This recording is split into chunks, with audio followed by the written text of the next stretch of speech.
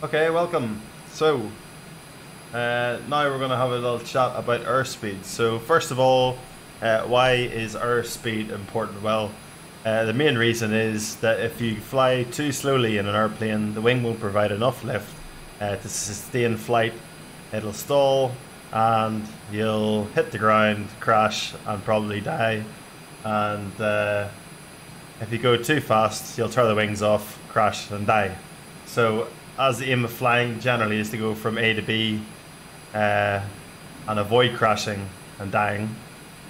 That's why airspeed is important. So if we go inside to the cockpit and we have a look, you can see there's a few different airspeeds. So at the minute the autopilot's on, we're at 1,000 feet and we're on heading select. So we're flying over the sea and we're good. We're pretty low, but we're fine. So you can see in our speed tape here, we're doing, well, 251.5 knots, but it's set for 250 knots, so we're doing roughly 250 knots. So this is our indicated airspeed. Below that you've got your TAS, T-A-S, and this is our true airspeed. And then you also have TAS here, but you have your ground speed also, so GS stands for ground speed.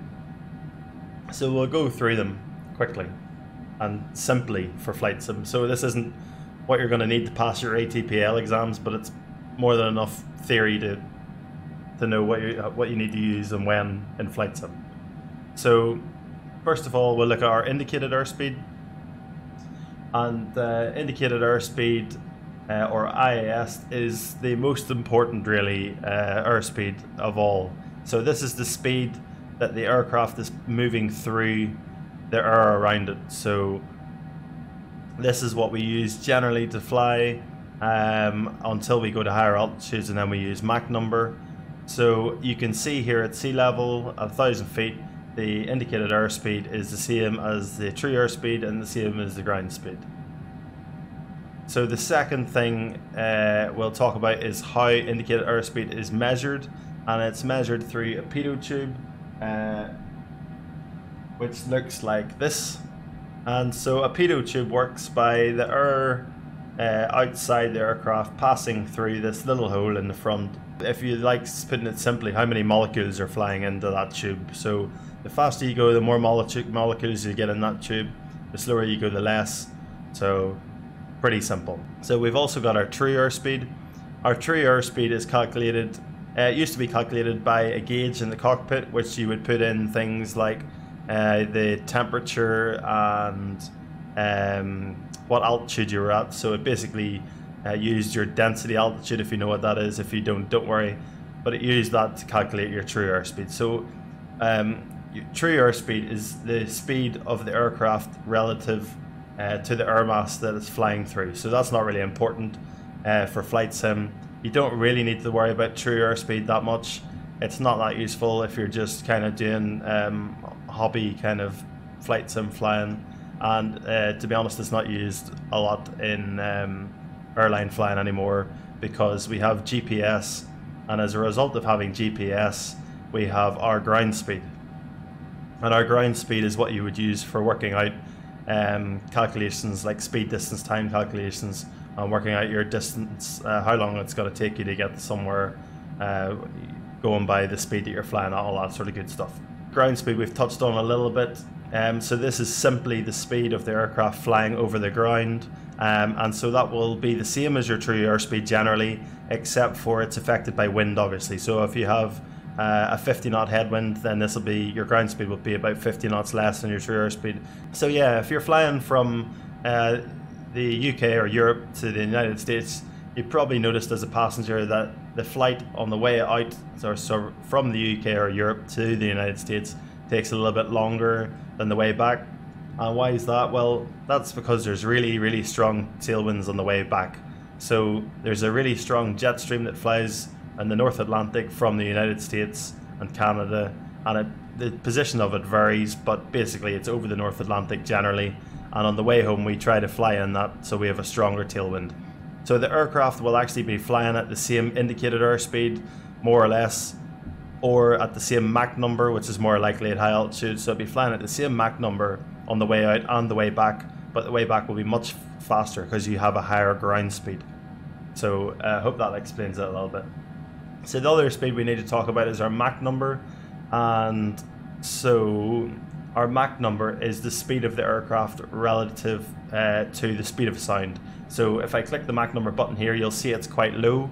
The speed of sound at sea level in ISA conditions, by ISA conditions I mean ISA standard pressure, so it's an international standard atmosphere, which is 2992. Don't really need to worry about it, or 15 degrees Celsius, so that's what they call a standard day in aviation. So if we press the button to switch to Mach number, you'll see that our Mach number at the minute is currently Mach 0.38.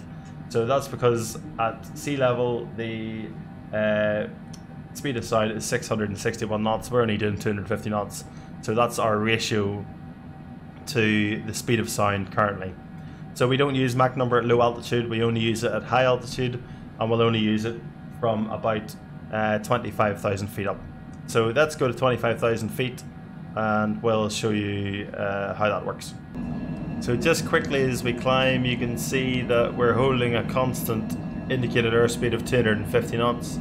So we're climbing up at a 250 knots indicated airspeed, but our true airspeed is increasing and our ground speed is increasing.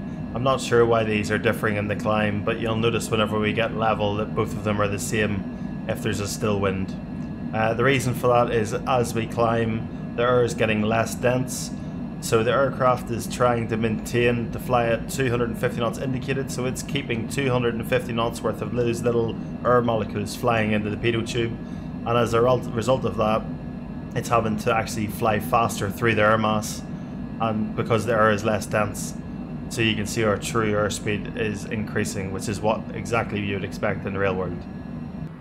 Right, so now we are at 27,000 feet. We're doing 250 knots indicated airspeed still. You can see our true airspeed has increased, and also here, and our ground speed has remained the same.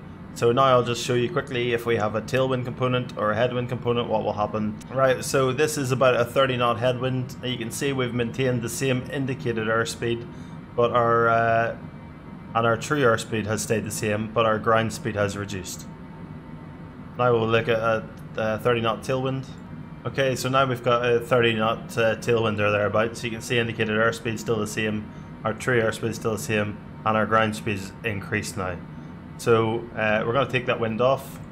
So now we're going to have a look at Mach number. So we saw down below at 1,000 feet, our Mach number at 250 knots indicated airspeed was like was 0.3, something like that. So if we click the Mach number button now, what we're expecting is our Mach number would be significantly more, because as altitude increases, the speed of sound decreases, and therefore our relative speed has remained the same indicated, but our relative speed to the speed of sound will have increased. So let's click the button. Yeah, so it says 0.62 now, so nearly double. And 27,000 feet is roughly in the region in an airliner where you would switch to using Mach number.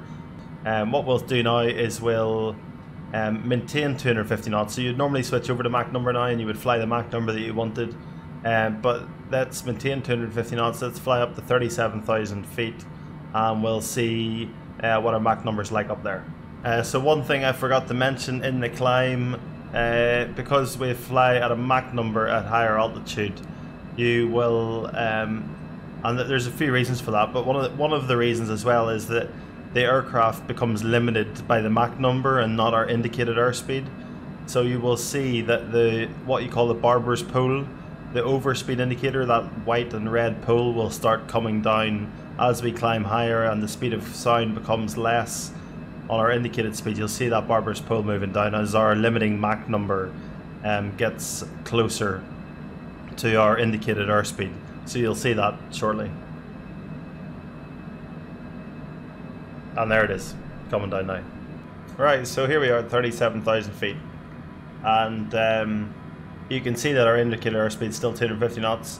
The barber's pole, as we call it, which is our limiting Mach number here, has come down into our indicated airspeed. So that's now our point of overspeed, because we're now on Mach number. And if we kept climbing up, eventually you would see the stall speed would also increase, and you would end up in a position that we call coffin corner, and that means that you only have very, very small margin for error between your airspeeds, and you could end up in a stall situation or an overspeed situation very easily. So this is something that we would watch in airliners in the cruise a lot, especially if we start hitting turbulence. We would be very aware of our airspeed. If we were close to the barber's pole, we'd be watching it like a hawk to make sure that if the speed increased too much, we'd maybe pop out a little bit of speed brake or something and just keep it out of the overspeed. So what else we're going to look at? So we're doing 250 knots still. You can see our true airspeed's obviously increased. Likewise, our ground speed has as well. And you can see that they're still very, very close, and they would change only really if there's any wind. There would be only a significant change then. So yeah, that's all there is really to say about those. Ground speed's the most useful. Let's click the Mach number button and then see what our Mach number is now. So we're now doing Mach decimal 76, so we're doing 76% of the speed of sound. Hope all of that's helped kind of explain our speeds and the main ones we need to be aware of.